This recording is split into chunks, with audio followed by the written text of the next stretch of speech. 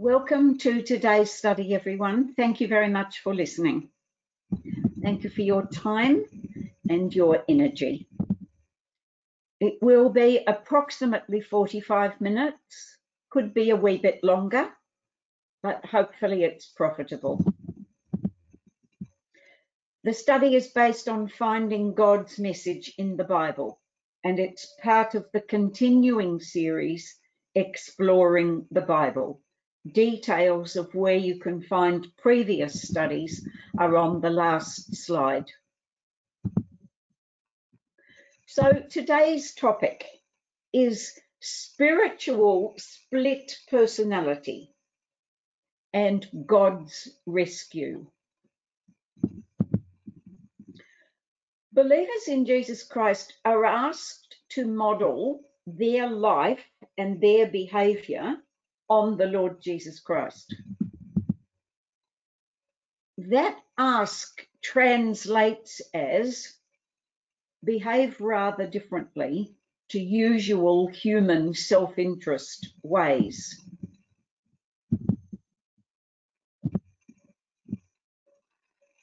That's a big ask, because look what the New Testament says about that. It says there is a tension between godly behavior and human behavior. In fact, it's described as warfare. However, our wonderful God provides a rescue package for the battle and its effects. It means that his awesome love is on display yet again. So, split personality. The formal name for that is dissociative identity disorder. It's a medical disorder, and in officialese, here's a definition.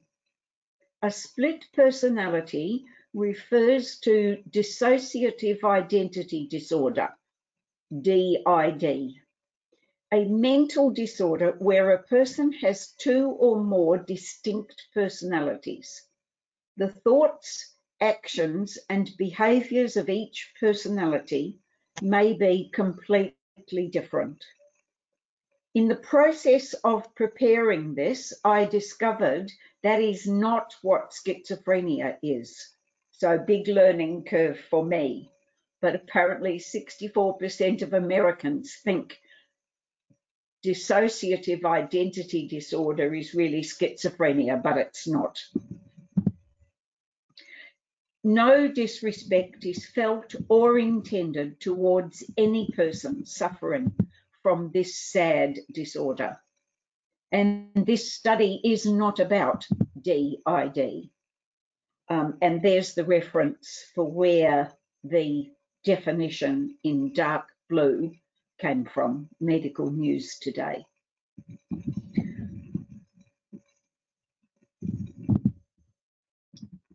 This is about inner conflict.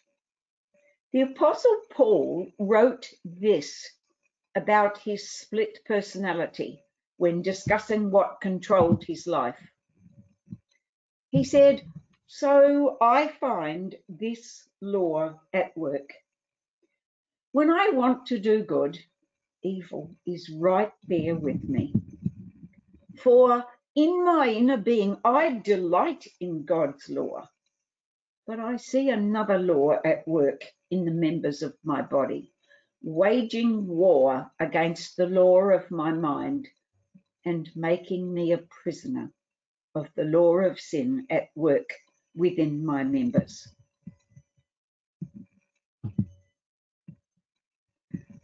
So we're going to talk about that split personality, that war, that battle. Do we need to be absolutely in despair because of this battle, or is there a solution for it? There certainly isn't a drug for it, my friends. Okay, so back to some basics. The starting point for this study is God's intention when he created people at the beginning. This is what God said was his intention. He said, "Let us make man in our image, in our likeness." So what does that mean? In our likeness. God-likeness can be exhibited in 4 ways: mental, physical, moral, and spiritual. The 4 elements of a human. We have thinking capability, we have physical strength, we have spiritualness, and hopefully we have morality. People have some kind of morality, whether it's good or bad. So God said people were to be like him in all of these elements. That was God's idea. And when they were first created from the dust of the ground, Genesis 2 verse 7, God's "made in my physical and mental likeness" intention was satisfied. However, the people created did not achieve moral and spiritual likeness to God. Their failure under trial prevented that. Have a read again of Genesis chapter 3 and last week's seminar in this series, which was about the failure under trial of the first 2 humans. So God made people physically and mentally like him. So we think like God, and apparently we look like God. However, we do not behave like God. Well, not easily anyway. So another of the basics is about Jesus Christ. However, moral and spiritual likeness to God was displayed in Jesus Christ. First, it was prophesied, it was said that he would be like God's character, because his foster father, Joseph, was told, "The virgin will be with child and will give birth to a son, and they will call him Emmanuel," which means God with us. And the word Emmanuel is a description. It's not normally used. It wasn't a name used for the Lord Jesus Christ. He was called Jesus, which means God saves people. But he would be described as God with us. So start thinking likeness of God, and the model that we have is the Lord Jesus Christ. And Jesus said this of himself while praying to his Father, "I have revealed you to those whom you gave me out of the world." So when he reviewed the work that he had done just before his death, he was satisfied that he had shown God to the people that God had given him. He also said this to Philip, one of his disciples. Philip said, "Lord, show us the Father. That'll be really cool if you do that." And Jesus said, "Oh, Philip, anyone who's seen me has seen the Father. Have I been with you all this time and you haven't caught on yet?" I think Philip was a bit like me, a bit slow to catch on to things.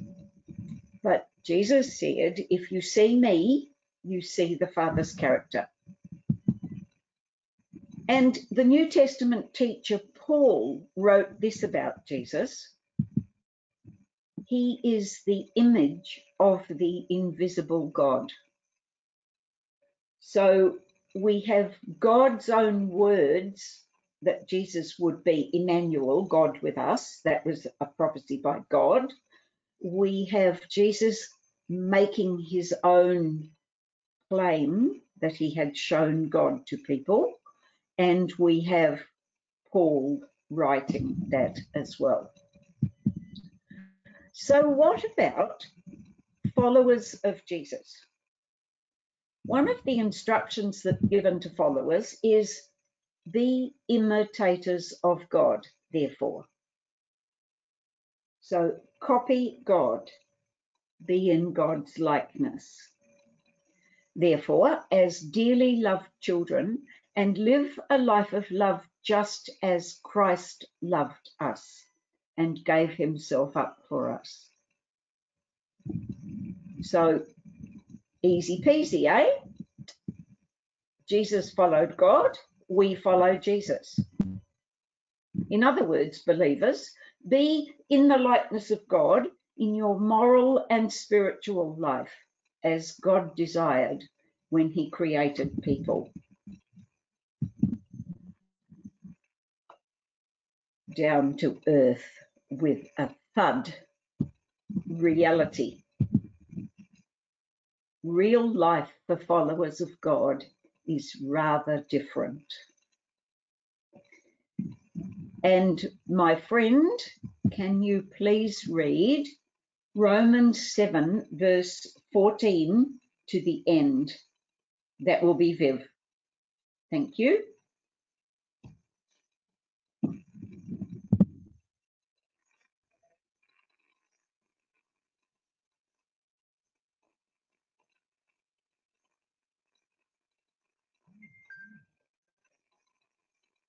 Oh, sorry, Viv has no microphone, so I will read that for us.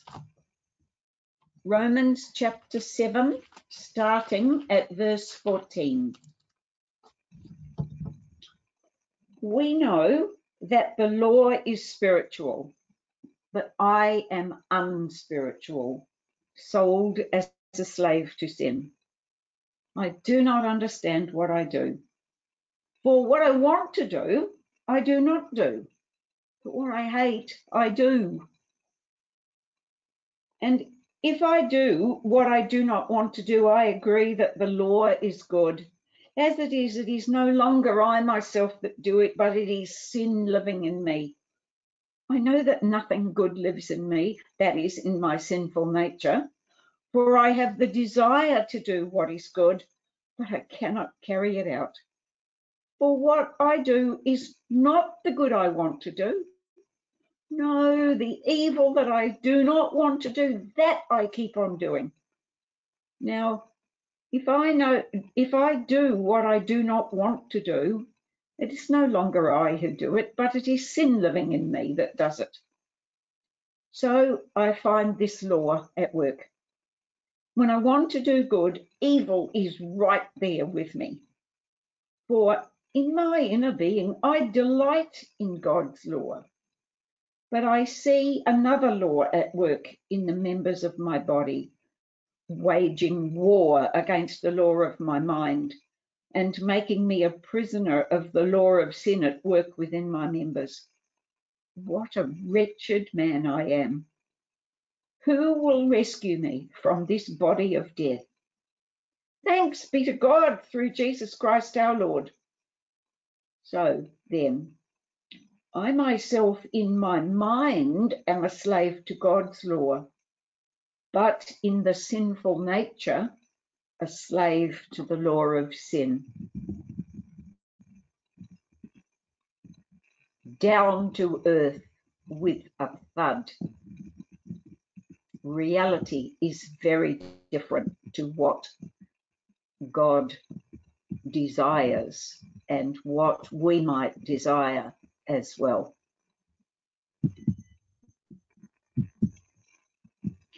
Here's an Old Testament commentary about human nature. The heart is deceitful above all things and beyond cure. It's clearly not talking about a physical heart. It's talking about our inner being, that generally speaking, we are deceitful and beyond cure, left to ourselves.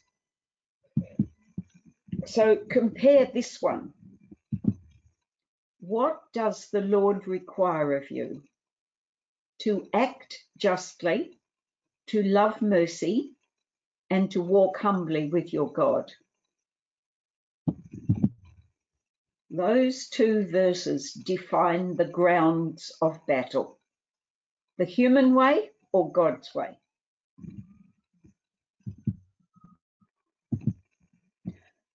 The human way.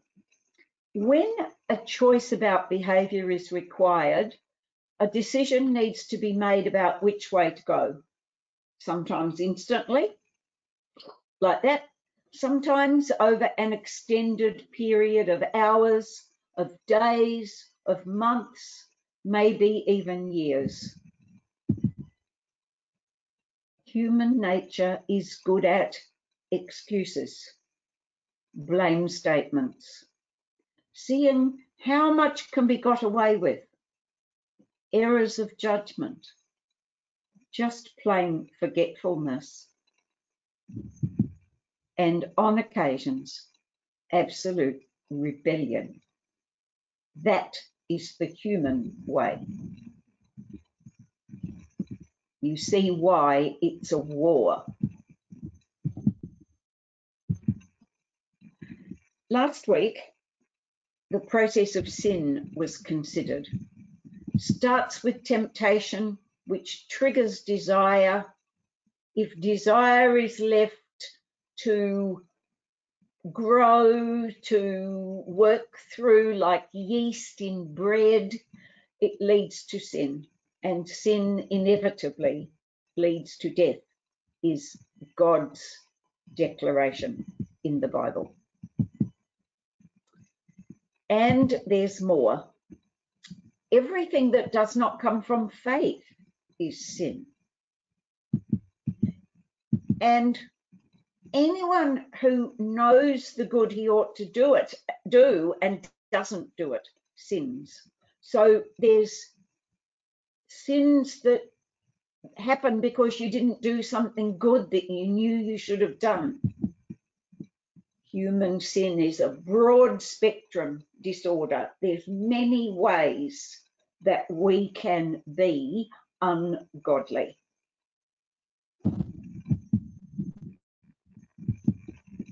So it's really a disaster for humans. And they've been however many years in existence, 6,000 years to my knowledge, and there's no solution come.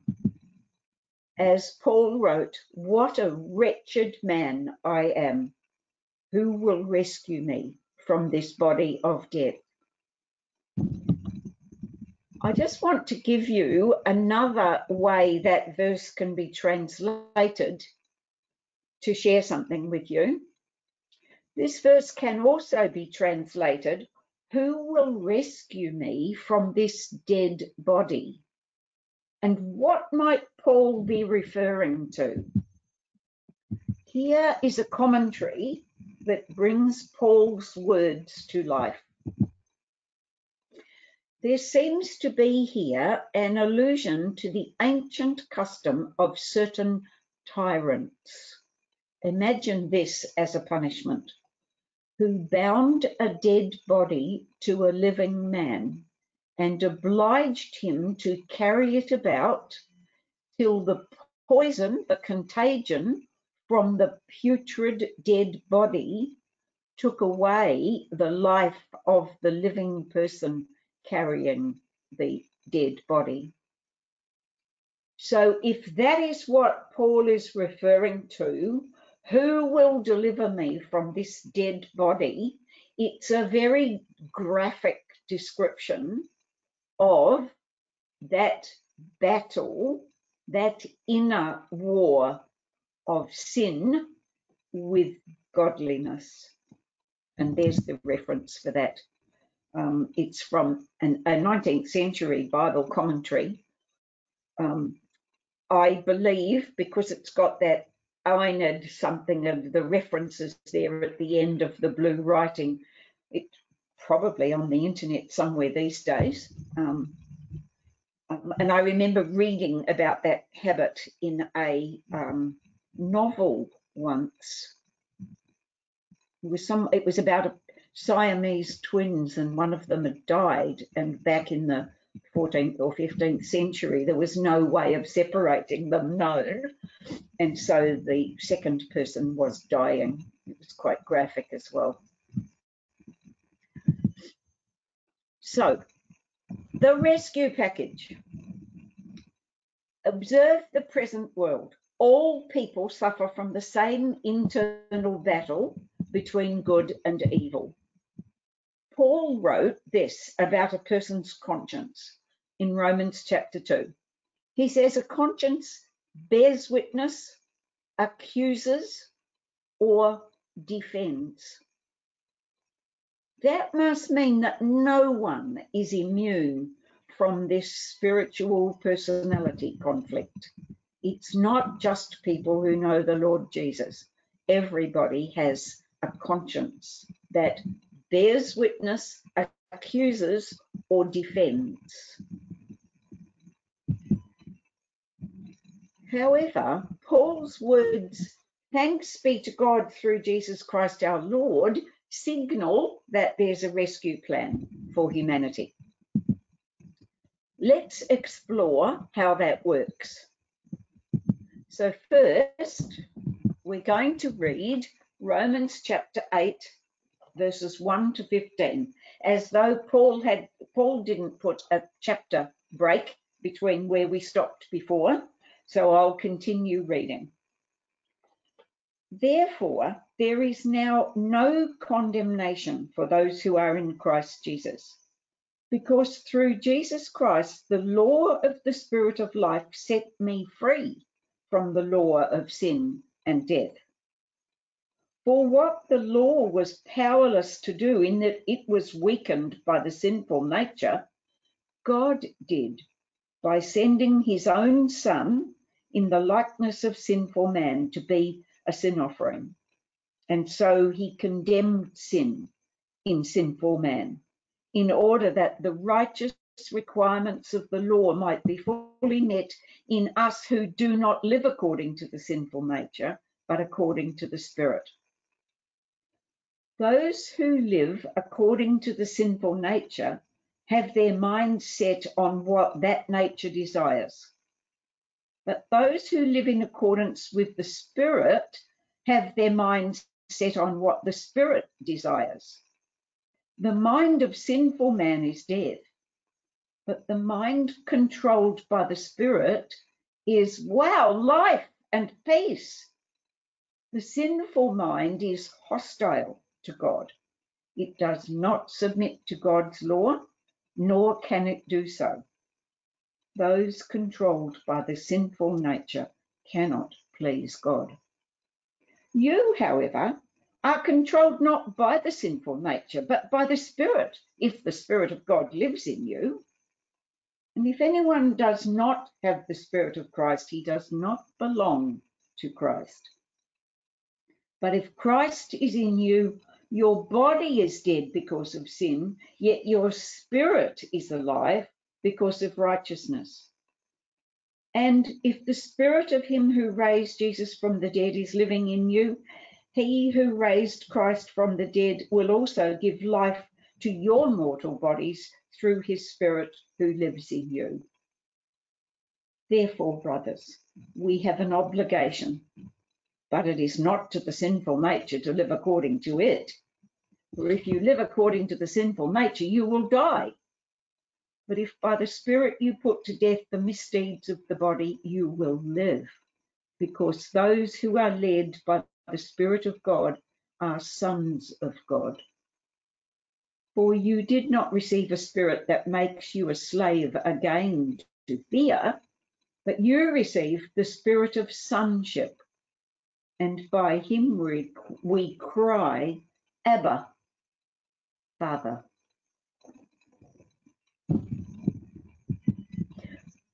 The two warring personalities are presented again in that portion of Romans chapter 8, but this time from the perspective of a different outcome.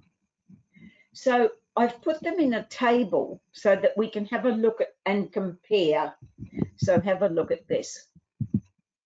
So there's two tables here. There's life in the natural state. There's the verse that is talking about, and then there's life in the spirit. All right. So in verse 1, it says, in the natural state, humans are sentenced to death. In the spirit, they are not condemned any longer. In verse 2, it says they are bound. Well, the opposite of set free is they are bound, because in the natural state, we are bound to death. In the spirit, we are made free of that condemned bit. In the natural state, people are controlled by self. Verse 4. In the spirit, people can be controlled by Jesus' spirit. That needs cooperation, but it's a wonderful help to have that, to help overcome the controlled by self element.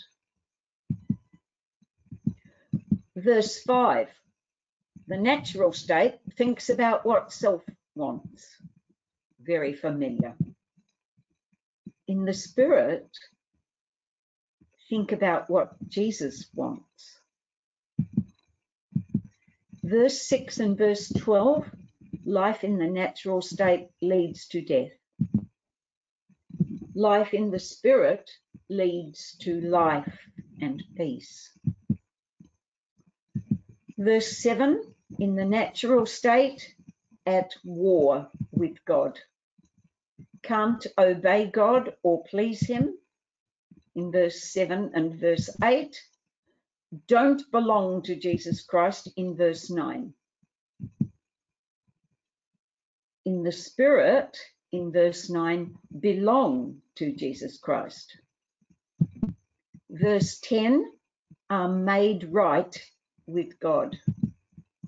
Verse 12, have a duty to put down self. Verse 13, must put to death sinful ways. The grounds of battle are certainly clearly laid out for the split personality. But the starting point in the spirit can have a totally different outcome, because those are not things that the human can do on their own. They're all things God and Jesus do for the person. Verse 13, the person in the spirit will live forever. And we talked about eternal life last week. More to come in a future seminar, God willing. And in verse 15, in the natural state, people are slaves of death and afraid. In the spirit, they are children of God at peace.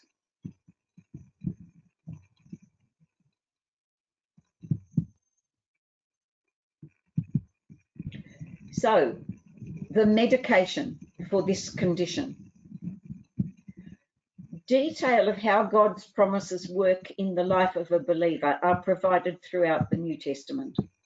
First, Jesus Christ is the active mediator between God and people.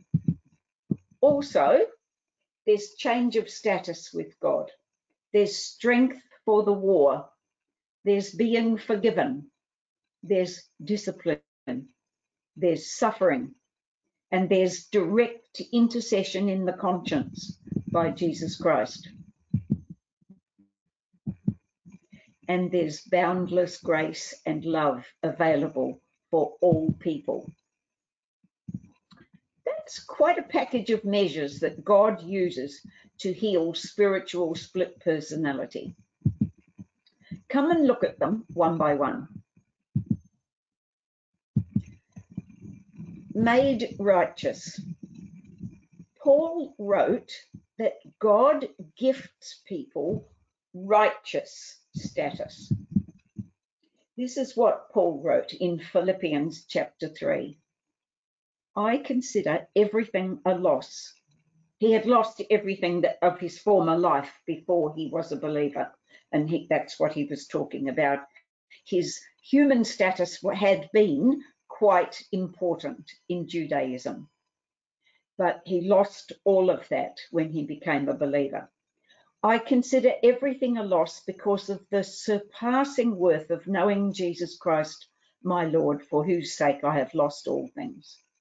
I consider them garbage, that I may gain Christ and be found in him, not having a righteousness of my own, but that which is through faith in Christ, the righteousness that comes from God on the basis of faith. No more feeling inadequate, guilty, a failure, because God overlooks those features of human life in return for faith in him.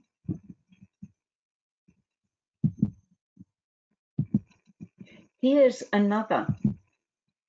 Therefore, since we have been justified, that is, made right through faith, we have peace with God through our Lord Jesus Christ, Romans chapter 5.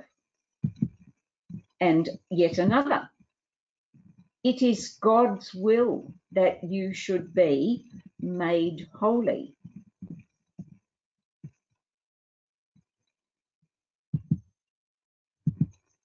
And there's more. We have confidence to enter the most holy place by the blood of Jesus. Let us draw near to God with a sincere heart and with the full assurance that faith brings, having our hearts sprinkled to cleanse us from a guilty conscience.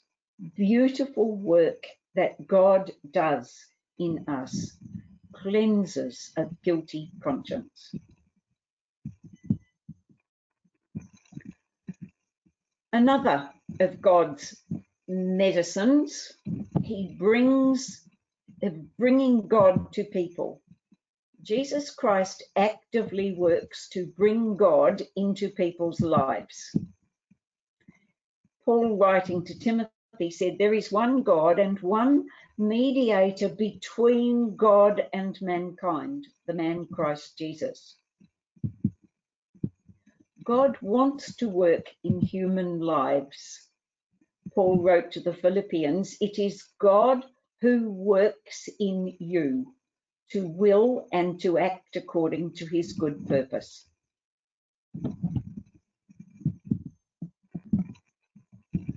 God actually wants to live in people.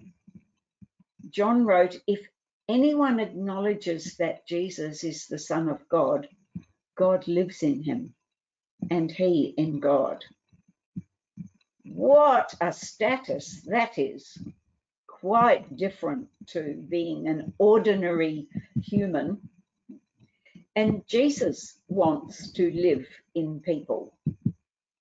Jesus said in John chapter 14, if anyone loves me, my Father will love him, and we will come to him and make our home with him.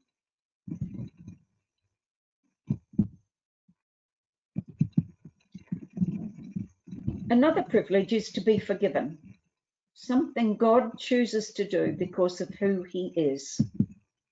He has no rule book that demands he forgive. He just does because he loves people.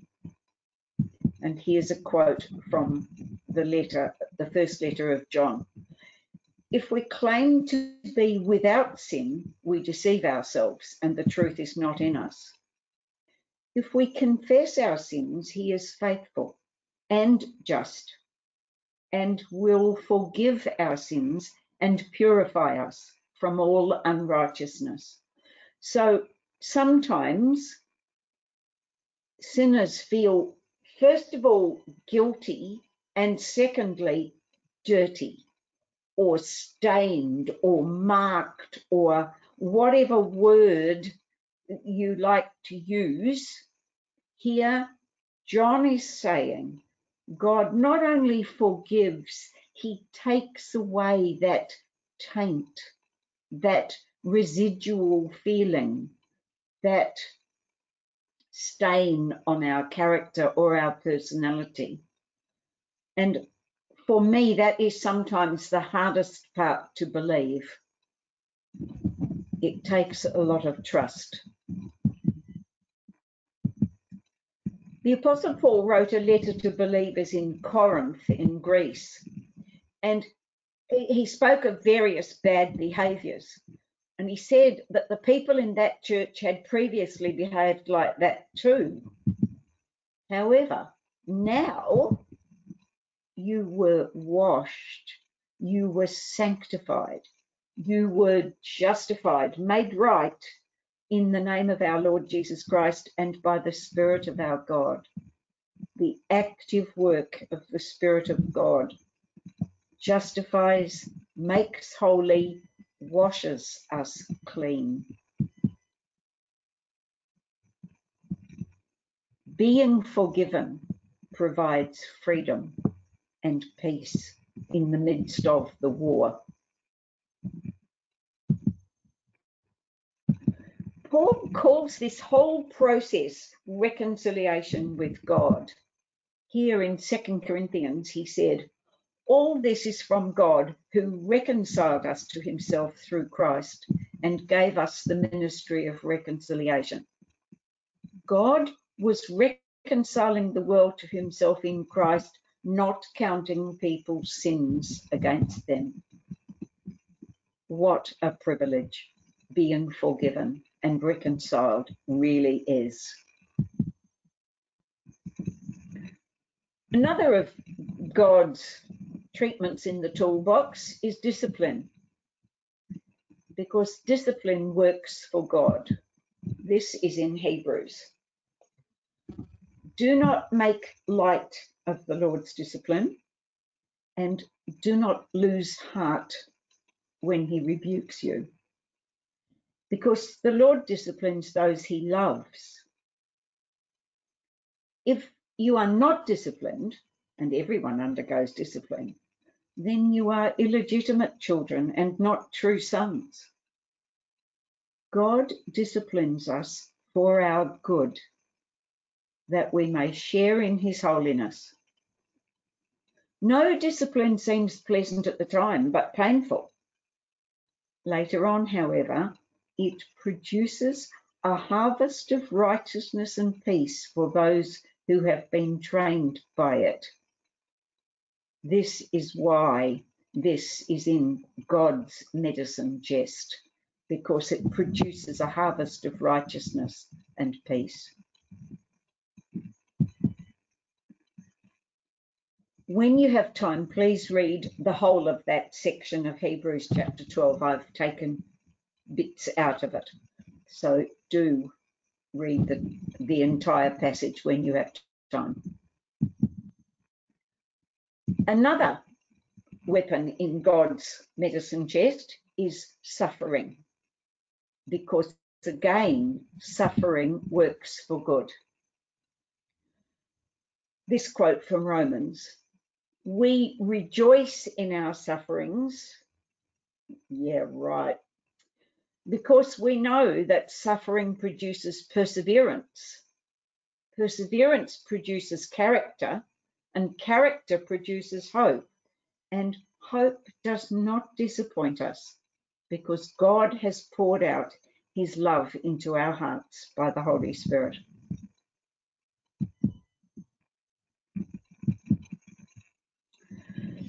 The Apostle Paul wrote about sorry, there's a slide missing there, which we'll come back to that idea of suffering when the slide appears. It's out of order, obviously. Sorry about that. Intercession. The Apostle Paul wrote about intercession in the lives of believers. He said believers are on a journey. Destination, transformation into a copy of Jesus Christ.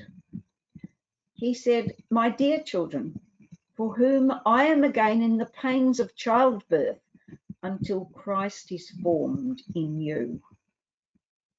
This means that believers do not form Christ in themselves. That is a work that is being done in them if they cooperate. The Apostle Paul wrote that believers are being renewed. Look at this one. You must also rid yourselves of all such things as these: anger, rage, malice, slander, and filthy language from your lips. Do not lie to each other, since you have taken off your old self with its practices and have put on the new self, which is being renewed in knowledge in the image of its creator. So note there that some of the work is to be done by the believers. Some is done from outside of the believer. People need to learn that being changed into God's likeness is not a cheap process. Patients need to be part of the treatment. The believer is responsible for their behaviours. And from that quote in Colossians on the previous slide, you must rid. Let's have a look. Rid yourselves. Do not. You have put on. The line above, you have taken off your old self. So the treatment of the split personality, the patient needs to be part of the treatment. It's not all just cheaply automatic for the patient. The patient has to do their bit. The other work is being done through active intercession by Jesus Christ on God's behalf. Here's a real life example from the life of the Lord Jesus Christ. Living intercession by the Lord Jesus that shows us how this works. On the day before Jesus Christ was killed, he worked in love with his friend and follower, Peter. So I can't speak for you, of course, but for me, if I was going to go through the agony in the next 24 hours that the Lord Jesus did, I would not be bothering about other people. But you have a look at what Jesus was doing. One of the things Jesus was doing. Peter had been with Jesus for 3 years, witnessing his work, his character, his godliness. Jesus knew in advance that Peter would be overtaken by fear and deny that he knew Jesus. Look at how in his great love, Jesus interceded with Peter with warnings to prevent the failure, if it was possible, and with loving restoration post-denial. So the first warning, Simon, Simon, Satan has asked to sift all of you as wheat, but I have prayed for you, Simon, that your faith may not fail. And when you have turned back, strengthen your brothers. But he replied, Lord, I'm ready to go to you with you to prison and to death. Jesus answered, I tell you, Peter, before the rooster crows today, you will deny 3 times that you know me. Peter couldn't believe that. He didn't hear the warning. He only heard the potential challenge.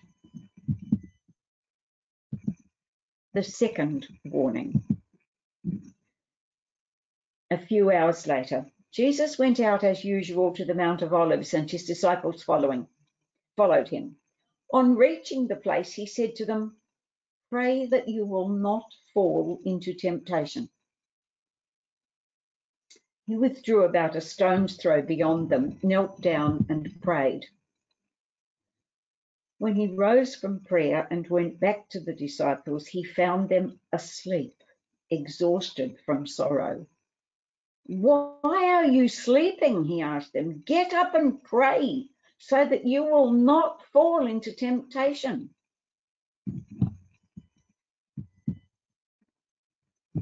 The third intercession happened while Peter was busy denying Jesus.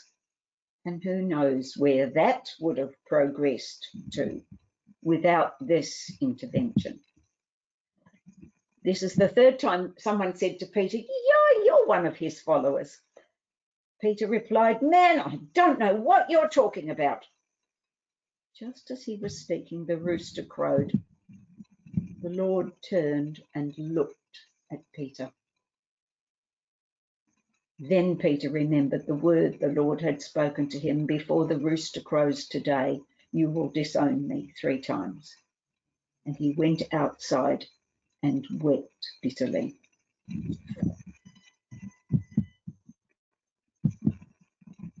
Fourth, with Peter, we find a message of reassurance later. A message from Jesus to a disciple: "Go tell his disciples and Peter, he's going ahead of you into Galilee. There you will see him just as he told you." Notice the isolating of Peter. Tell Peter, make sure you tell Peter. It's a message of reassurance to Peter. Fifth, there's a special appearance to Peter. They got up and returned at once to Jerusalem. There they found the 11 and those with them assembled together. And those 11 were saying, "It's true, the Lord has risen and has appeared to Simon." That's Peter.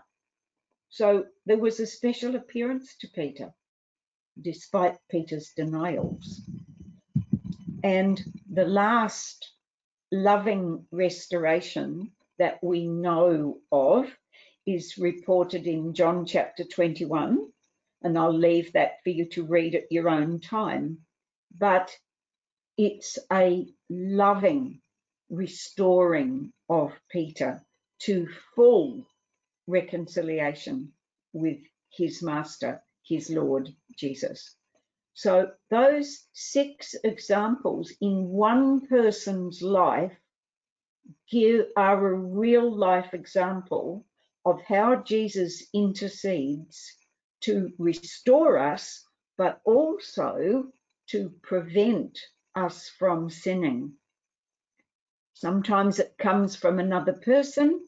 Sometimes it might be that you open the Bible and read something. Sometimes it's in our own heads. Sometimes it's all different ways that Jesus can use to try to prevent us sinning. Oh, here's the lost slide. Oh, I see what happened. Sorry. This is the lost slide where we talked about suffering. We rejoice in our sufferings because we know that suffering produces perseverance. God also did that with the Lord Jesus, because look at this quote. This is in Hebrews chapter 5. During the days of Jesus' life on earth, he offered up prayers and petitions with loud cries and tears to the one who could save him from death. And he was heard because of his reverent submission. Although he was a son, he learned obedience from what he suffered. And once made perfect, he became the source of eternal salvation for all who obey him.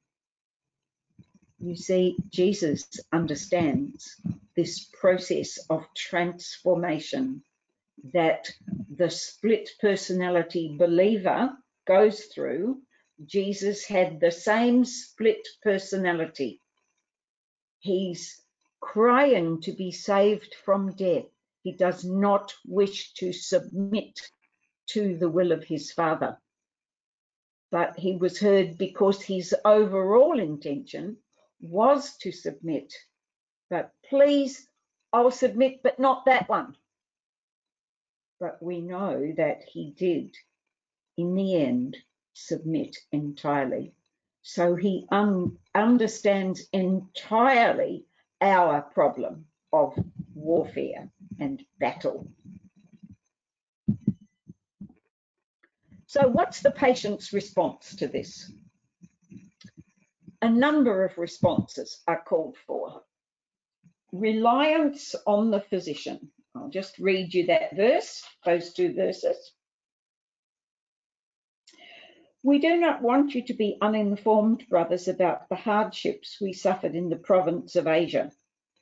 We were under great pressure, far beyond our ability to endure, so that we despaired even of life.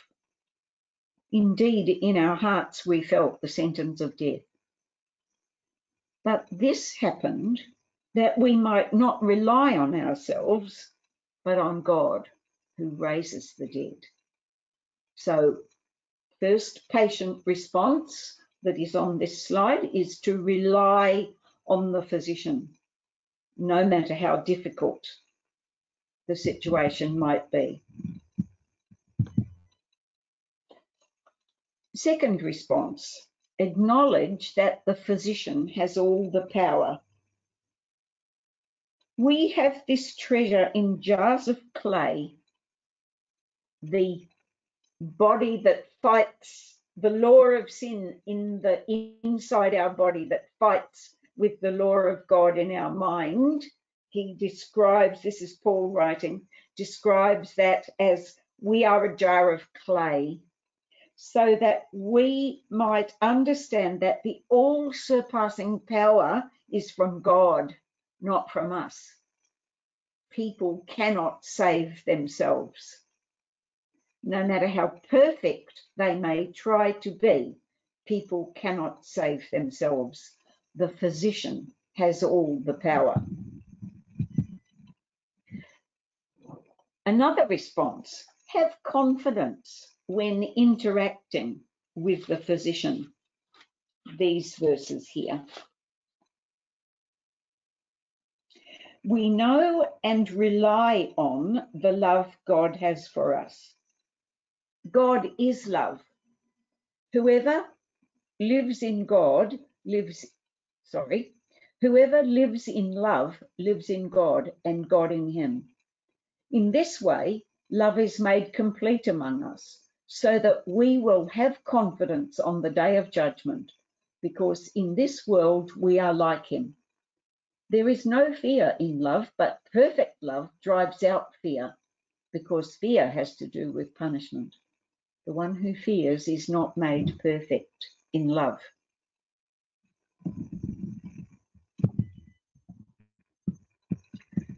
The patient has to continue with the medication. Do not drop out. Do not lose faith. Do not think it's all too hard. The Apostle Paul wrote this just before his death. I have fought the good fight. I have finished the marathon. I have kept the faith. Now there is in store for me the crown of righteousness, which the Lord, the righteous judge, will award to me on that day. And not only to me, but also to all who have longed for his appearing. There are the criteria for the crown. Do not drop out. Fight the good fight. Finish the race. Keep the faith. Long for his appearing. And Jesus Christ is with believers.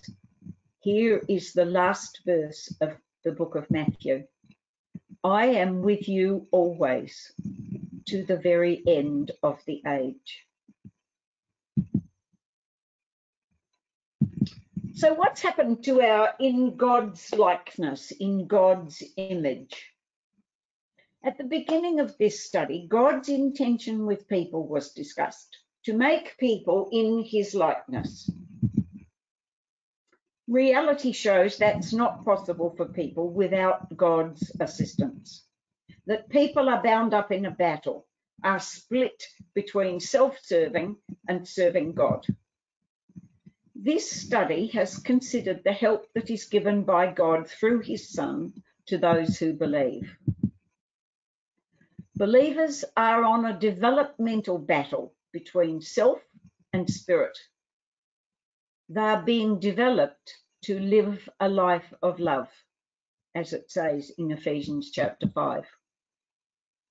Ultimately, when God's entire process with people is finished, in his likeness will be complete. So complete that God will dwell with men. Look at this quote from the end of Revelation. Now the dwelling of God is with men, and he will live with them. They will be his people, and God himself will be with them and be their God. Wow, bring it on. So the split personality is now struck out. People will then be spiritually and morally in God's likeness. The war between God and human self-seeking will be over. The split personality will be entirely cured. God be praised.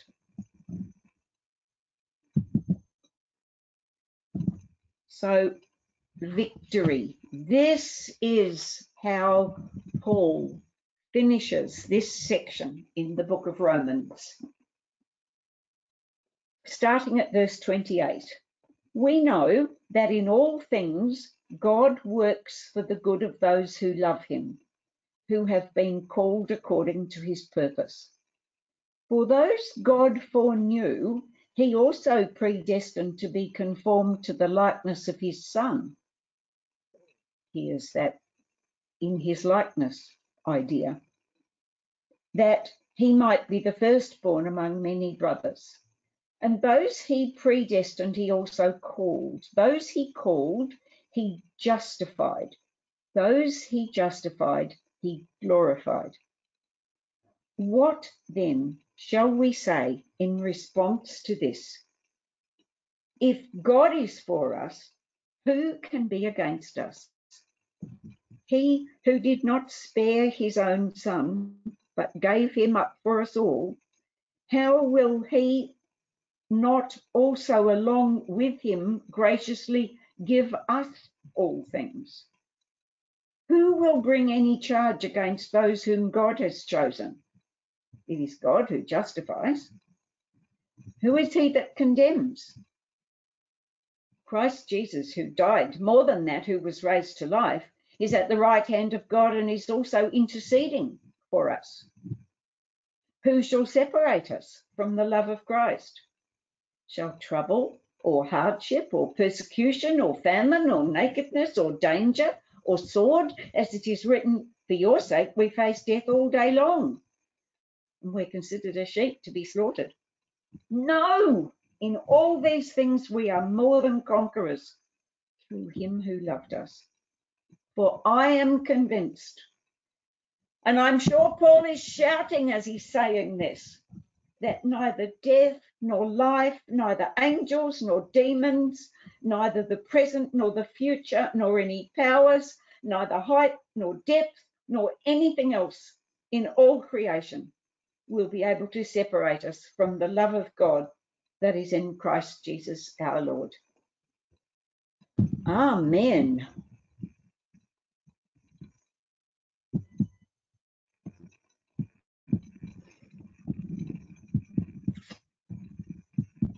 That was very, Jackie,